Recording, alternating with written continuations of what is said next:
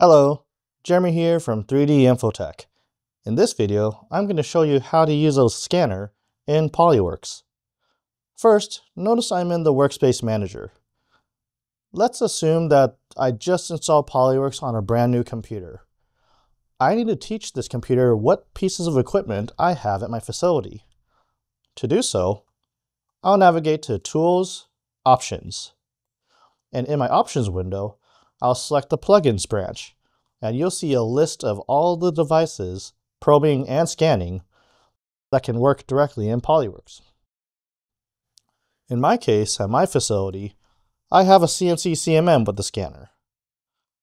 We also have a ferro laser line probe. We also have a Hexagon AS1 scanner. And we have other devices at our facility, but I'll just leave these three checked on for now. I'll apply, and OK. Next, let's start an inspector project. You previously saw me selecting multiple devices in PolyWorks, but now how do I tell PolyWorks which device I will be using for my scan job? Well, if you're using PolyWorks 2023 or older, this entire bottom toolbar is dedicated to your equipment, and the far left button is dedicated to the probing device, and the one right after is dedicated to your scanning device.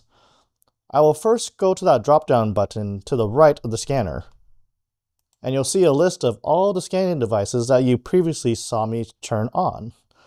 So from this list, I need to tell PolyWorks which one I'm about to use. In my case, the ferro laser line probe. And if I click on that drop-down again, you'll see it's checked on.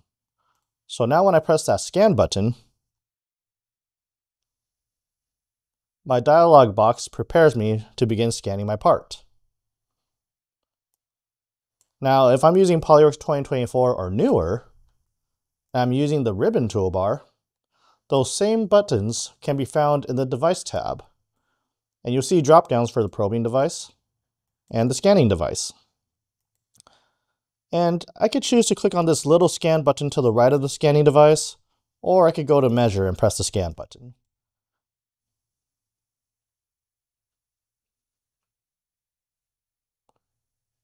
Once I'm in this dialog box, this interface may look different depending on the type of equipment you have. For starters, I'm using a ferro arm, so I have ferro software. If I'm using my Hexagon AS1 scanner, this will probably say Hexagon software. If I'm using other types of scanners, like a Creoform or a Scantech, those ones have their own software that have a plugin built into PolyWorks. So this interface may look different for those. But for my ferro, my roamer arm, my Leica tracker, what I'm about to show you applies to these. So when I press Start Scan, you'll see I currently have 0 data points collected.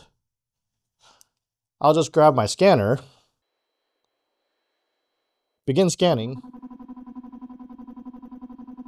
and you'll see as I continue scanning, the point count continues to increase in the upper left corner.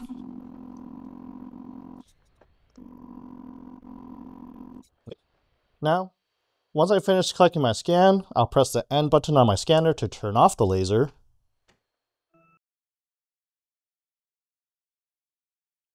I can review my scan data before I continue on. And when finished, I can press Close.